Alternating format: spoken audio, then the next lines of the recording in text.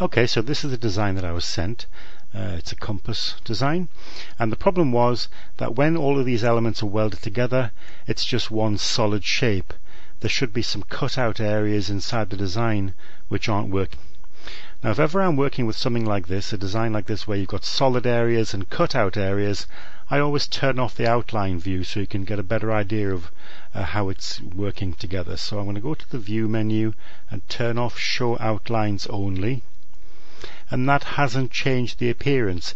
I would have expected this now to be a collection of filled shapes. So if I look over at the properties dialog, let me just select it all first. Look at the properties dialog and we can see here fill is set to none. So if I change that and to color, the design is now filled, and we can see the problem. This outer narrow ring, for one thing, is actually a huge great solid circle, and that's blocking up all the cutout areas. And there may indeed be other things going wrong with this, but certainly that's the thing that jumps out at me straight away. I think it's going to be faster to start from scratch rather than try and dismantle this, fix the problems, and then put it all back together again. So I'm going to go to File and New Project. I'm not going to save this one. And there we go, we'll start from a blank screen. So the first thing I'm going to do is create that narrow outer ring. So here's my circle in the Basic Shapes menu. I'm going to click that twice because I want two circles. I've got a green and a red. Let's make them the size we want. I'll have the green one as the outer one and the red one about like that. You can see the red one, by the way, is behind the green one. That's important, so keep that in mind. I'm just going to select both of those and center them horizontally and vertically.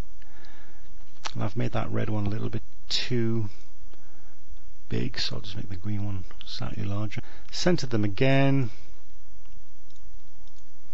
So there we are. So what I'm going to do now is take the red one away from the green one, which should leave a big hole where the red one was. Now remember, the red one's at the back, the green one's at the front. So I want front minus back. So if I select all that and go Path menu, front minus back, and there is our ring for the outside edge. I'll just move that out of the way for now. I'm going to do the same or similar thing again, this time for the ring that's just inside of that. So there's our circle. The blue is behind the purple, so remember that.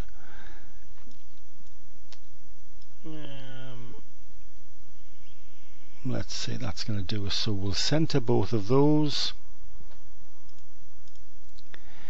So the purple's at the front, so I want to be the front minus the back. So select them, Path, front minus back, and there's our second ring to go inside there. And then we want a smaller one for the center. Well, I'm actually just going to copy this one and shrink it down to make a smaller version for the middle. There we go. So I'll select all three of those and center them so they're now all perfectly lined up, and I'll leave them there. So I need a diamond now from my Basic Shapes panel, which I'm going to turn off Keep Proportions so I can stretch it and then stretch it to size. So that's about right. I want 4 of those, so I'll copy and paste them, and the first one is going to go there like that. The second one is going to go here, and now I'll just make sure that they're in the center by centering everything. There we go.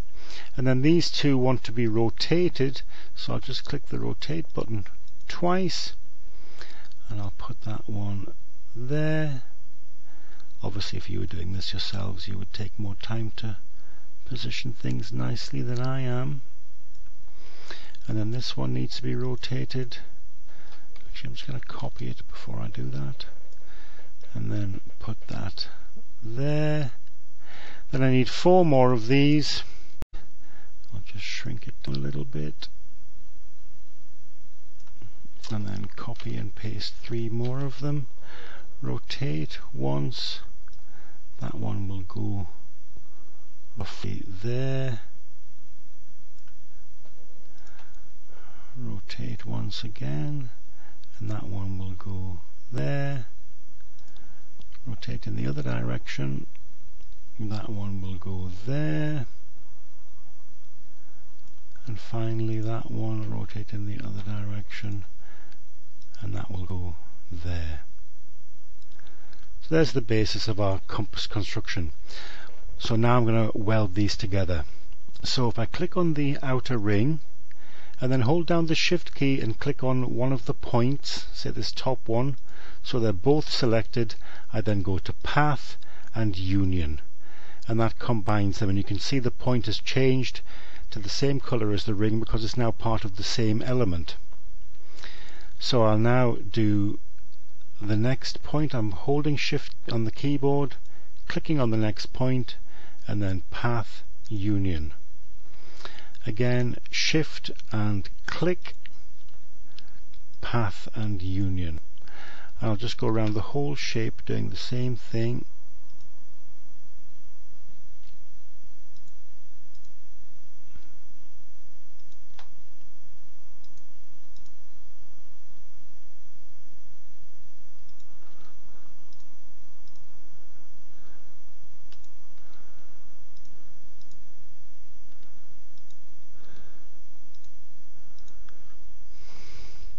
So there's our 8 points in our outer ring joined together. I'm now going to select the center ring and the green part and union those, and then that part and the middle ring and union those. So now we have one single element. If I turn on show outlines only, you can see that's our compass design. Obviously I've rushed this, you can take more time, but basically that's it. That's how to weld together elements from the shapes menu to create a design of your own. I hope that was helpful. Bye bye.